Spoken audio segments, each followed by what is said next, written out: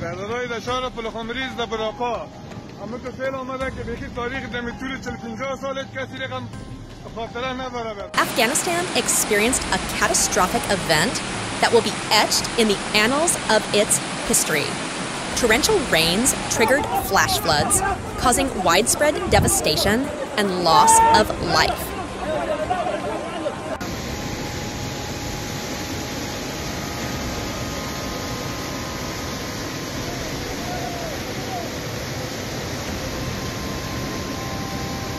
The calamity was not confined to a single region, but spread across several provinces, with Baghlan in the north being the worst affected.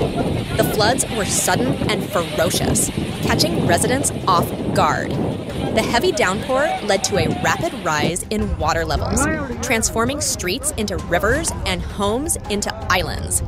The floodwaters were relentless, sweeping away everything in their path, leaving behind a trail of destruction.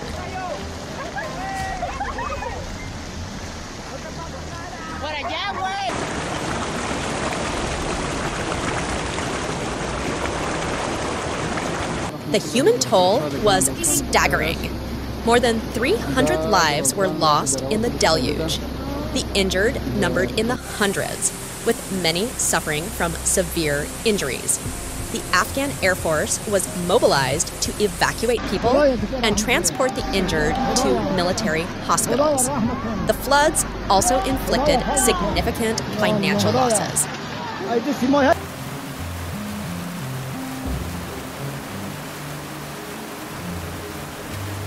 Thousands of houses were destroyed or damaged, leaving countless families homeless.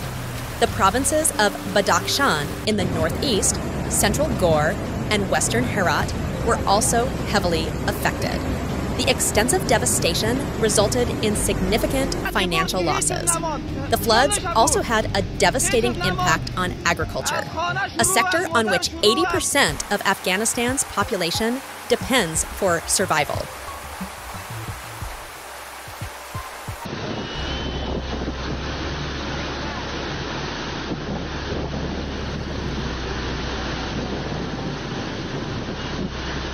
Farmlands were submerged, leading to the loss of crops and livestock. This has further exacerbated the food insecurity situation in the country. The Afghan government declared a state of emergency in the affected areas. The Ministry of National Defense began distributing food, medicine, and first aid to the impacted people. Search and rescue operations were launched, with security forces from the National Army and police assisting in the efforts. The United Nations also stepped in to provide assistance. The World Food Programme began distributing fortified biscuits to the survivors. The UN's International Organization for Migration reported that more than 200 people were killed and thousands of homes were destroyed.